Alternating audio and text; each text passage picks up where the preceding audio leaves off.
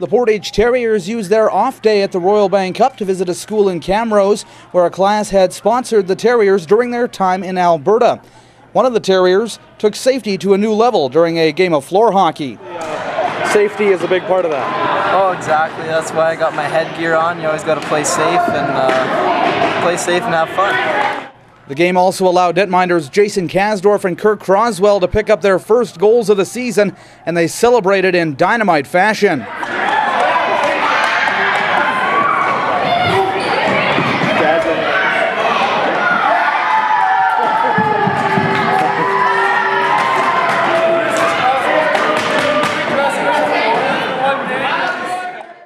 Team captain Corey Moore says some of the team were using it as a bit of a confidence boost going into their round-robin finale.